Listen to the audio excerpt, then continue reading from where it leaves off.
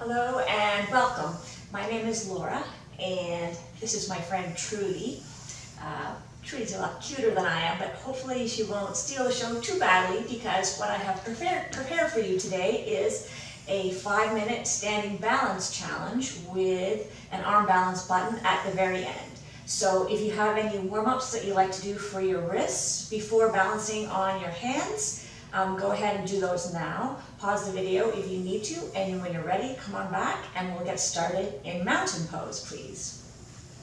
You can start with your feet together. It's more traditional for mountain pose, or if you prefer, directly beneath your hips. Now our feet are the foundation of all our standing poses, so we want to check in with them to begin with and make sure we know what's going on down there and that they're active and energized and ready to work for us. So let's begin by spreading our toes and lifting them up. Feel how that engages the muscles on the top of your feet. And then you're going to spread your toes wide, place them back down, and feel them gripping the floor. Now we can play with our balance a little bit here while we're still on 2 feet. Shift your weight forward. Feel how your toes grip the earth and catch you and prevent you from falling. Shift your weight back into your heels. Toes might even lift up again. We can do the same thing, shifting the weight side to side. And then finally, coming back center, spreading the toes wide once more, and feeling our weight evenly distributed between our heels and the balls of our feet, the inside and the outsides of our feet. And we're going to draw up through our legs. They need to be strong and engaged. So turn on your quads, slight tuck to the tailbone, engage your abdominal muscles. So you're going to draw your navel in and up, a little squeeze to the glutes. Right? We've got strong band of muscles all the way around our core, and they're going to work for us and really support us and help us out in these balance poses. Right? Just relax your shoulders, spread your collar blades wide, arms relaxed at your sides, and we're ready to begin. We're just gently, slowly, and carefully going to shift your weight into your left leg, floating your right knee. Nice. Now try to keep your hips level. We can use the breath here to help us out. We're going to exhale and extend your lifted leg. Nice. Inhale, reach the arms up. Now the breath is going to help us here again. The core is going to help us. We're going to exhale and pinwheel forward. Right? So your leg sweeps back, your torso and your arms come forward. And we are in Warrior 3. Stay right where you are. I'm just going to turn for the benefit of the camera. And in our Warrior 3, we want to turn everything to face the floor. So our shoulders are square to the floor. Our thigh, the top of the thigh, and that lifted leg points straight down. The toes point straight down. Draw in through your navel. Reach out through your fingertips. Reach out through your heel. Let's all inhale and sweep our arms wide, coming into airplane pose. Now here's our challenge. You're going to exhale and you're going to turn to your right side. See if you can come into a floating half moon. Nice. Now here's where we feel the muscles in the sides of our core holding us up. We want to stay long in this pose. If you need to, you can touch your bottom hand down. If you fall out, that's okay. Just find your balance once again, come right back into it. If you want a little bit more here, bend your top leg. Right? Reach the hand back for your ankle. And then when you've got a hold of it, you can push the foot into the hand. Press your knee back. Feel a nice stretch through the front of that thigh, the quad, and the hip. Sugar cane pose. Nice. Now release. If you touch down like I did, engage those side core muscles and use them to once more lift yourself up into a floating half moon. Revolve back into your airplane. Whew. Again, reach the fingertips out. Reach out through your heel. Everything faces straight down. Reach the arms forward. Once again, Warrior 3. And then we're going to inhale and we're going to rise up. Once more, bringing the knee high to your chest. This time, bring your hand down to the ankle. This is familiar and maybe a little bit easier now that we're standing up. You can bring your hand to the inside of that back foot if you like. Helps us to open up the back shoulder a little more. Now lift up. Lift your heart.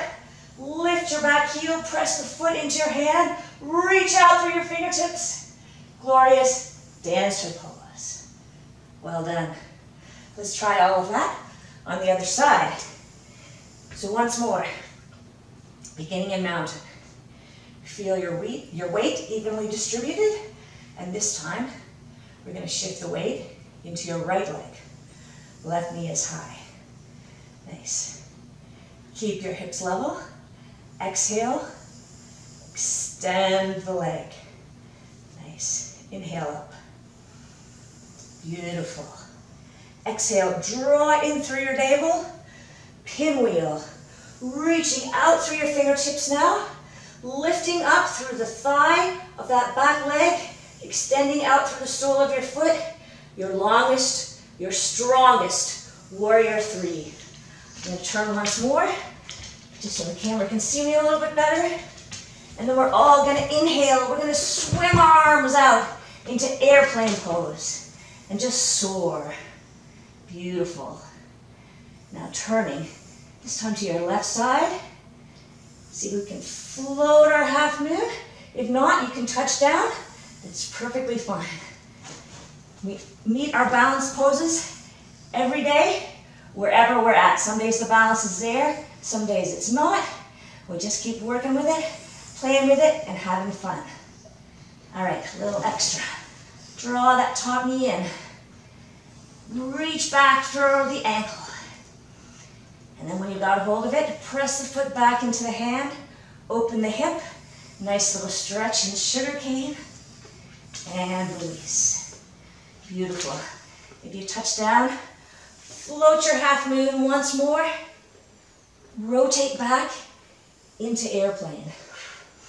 Let's find our strength here. Again, engaging the abdominals to draw your navel in to support your lower back. Reach out through your heels, swim your arms forward, reach out through your fingertips. Inhale and rise up, knee to chest. Beautiful. Let's find that dancer pose once more. So the hand reaches down, grabs the ankle. It can be on the outside of the foot or to open up the shoulder or the inside. Press foot into hand. Lift your heart.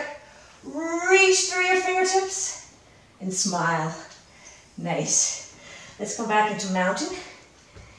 One more time. This time, as we inhale, we're going to lift up onto the balls of our feet. Nice. Exhale and slowly lower. Stay on the balls of your feet. And we're just going to drop our hips down to our heels. Nice. Now spread your knees wide. Hands come down directly underneath our shoulders.